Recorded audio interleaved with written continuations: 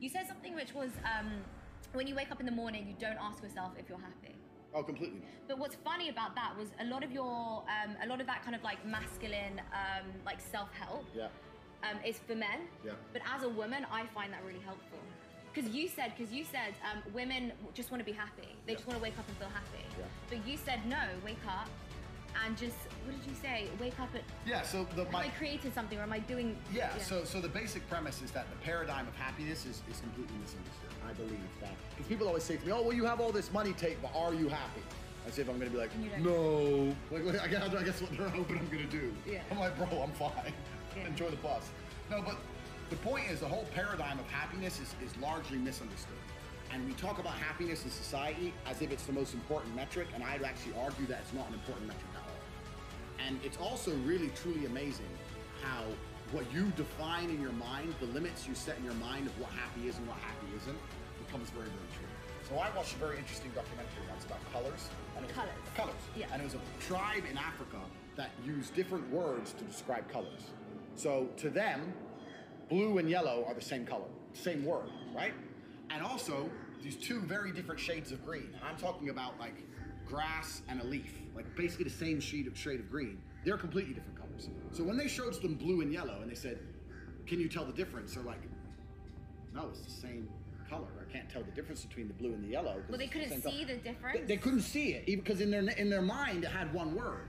So because they grew up their whole life and it had one word, those two colors within that spectrum, to them it's just like it's one color.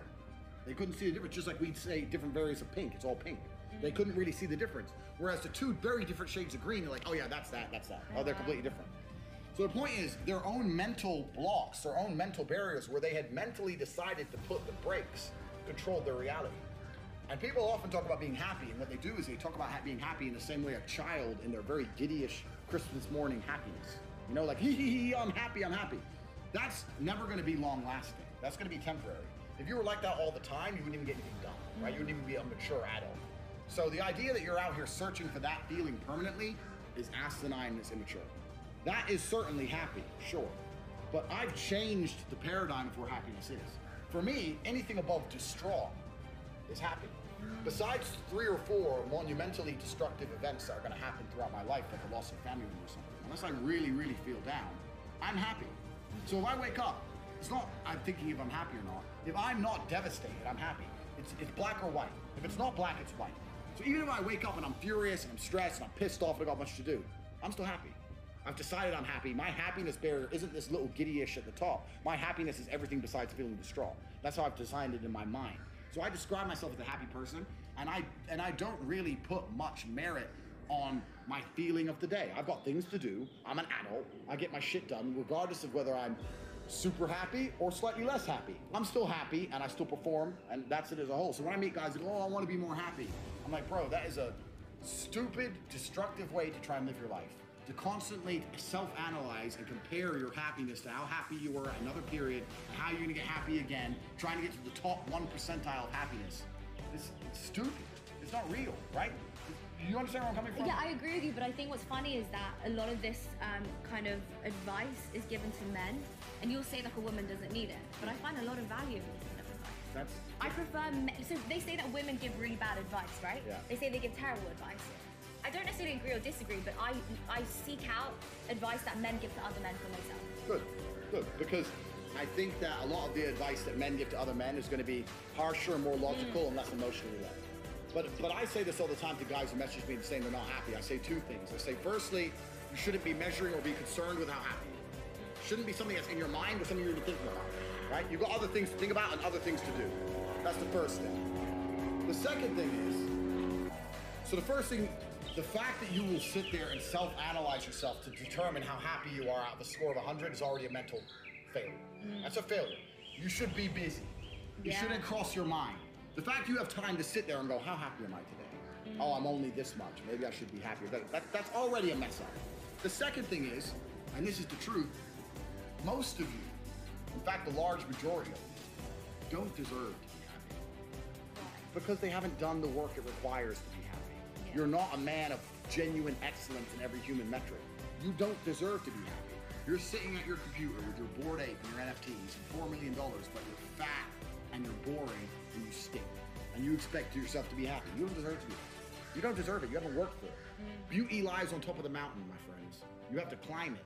You have to get all the way up there to see the peak and its amazing view. Let me tell you something. I'm happy because all I've done is suffer.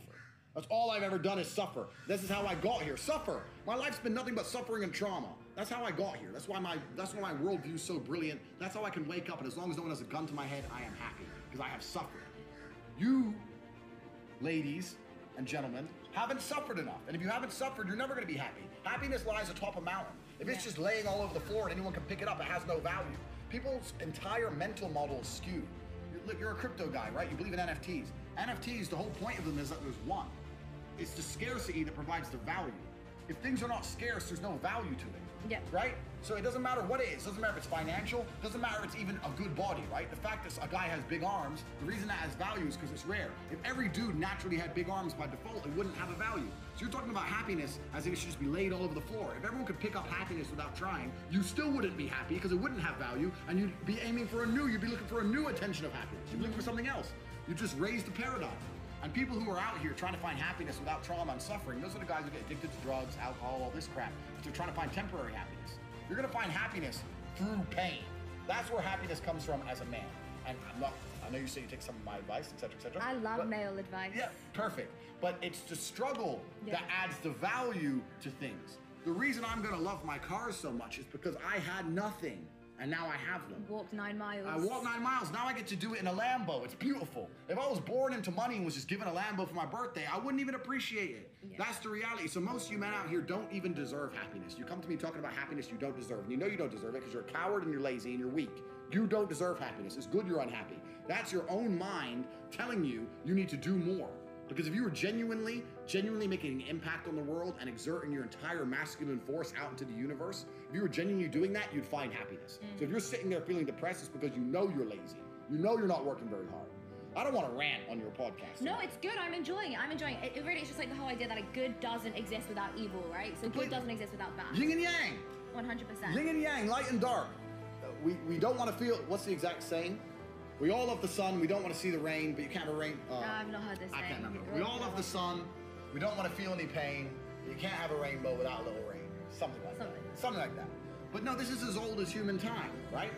And the whole people, especially men, if you have this paradigm in your mind that you should just be happy by default, without trying, without working, without any kind of struggle, without any negatives in your life, and you're just going to be a happy person, and you're always just going to be laughing and giggling in the top 1%, that's asinine. It's not real. It's a stupid mentality to have. I don't care how happy you are. You have work to do. If any man comes to me and he's looking for guidance, I say, I don't really care how happy you are because you're fat. You got work to do. Come talk to me when you have a six-pack. Otherwise, I don't care. You have too much to get done to be talking about happiness. Most of you men out here have so much to get done before you talk about happiness. It's amazing to me how little work the majority of people out here are doing. You're a full-grown man living in a transitionary period of humanity where the entire financial system is broken and trillions of dollars are created from the sky, and you don't have a single million?